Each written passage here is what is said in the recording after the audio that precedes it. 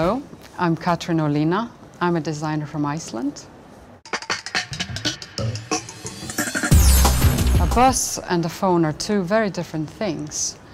A bus is for public use, whilst the phone is a personal item. I don't think that a bus needs to be hip as a phone. It's rather, it needs to be functional and practical, and it can be made more desirable to use by increasing the service and the environment around it. Our culture has been driven very much by sex, power and money for a long time. Now we're facing huge changes, and I would say that sustainability is rather a caring attitude than something to do with sex, primarily.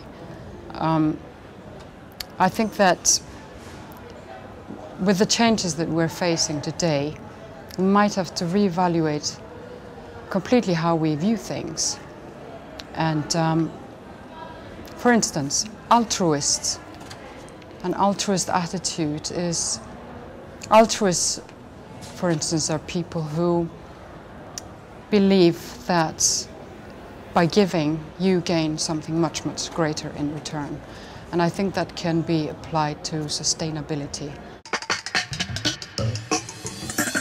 The soul is multidimensional, and Soulful City is a place where body, mind and spirit are cared for and allowed and encouraged to grow. In such a place, people will feel responsible and caring about their environment. By being more true and honest, creative, communicative and multidimensional. Yes, they're a bridge between the past, the present and the future, and they are also a bridge between the cultures. They spread through communication, communication can be so many different things, and it needs a medium to flow, right? So, like sound needs air to travel. Maybe it's like throwing a stone in a lake. I like to think about the structure and organization of cities and how they function, and then as like a playground, and then the people in it and how their energy flows and how it interacts.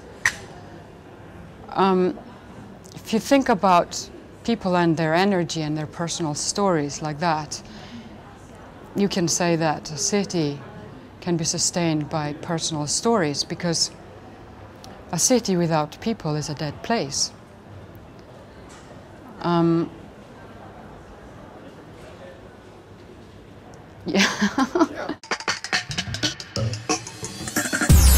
By changing our attitude and our approach towards things, by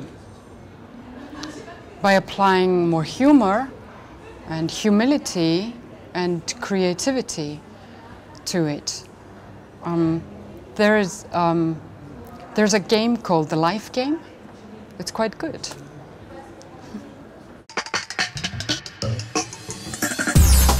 Unfortunately, where there is money and power, there is often greed. However,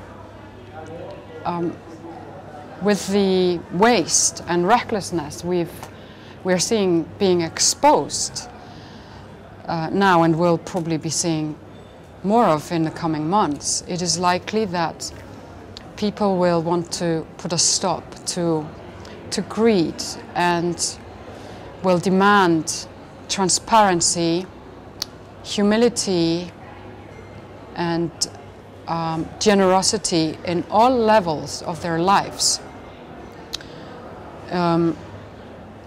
That's when sustainability stops being a guilty subject and becomes a way of life. I can fantasize about it and dream about it. I can imagine that cities will be self-sustainable, and it is inevitable, right? But I can also imagine that cities will have like a more specific role to play in the global kind of context. I can imagine that cities will be specialized around their resources, their culture, and that they will be like islands, but that all of the cities will be connected and have a very important role within the global community.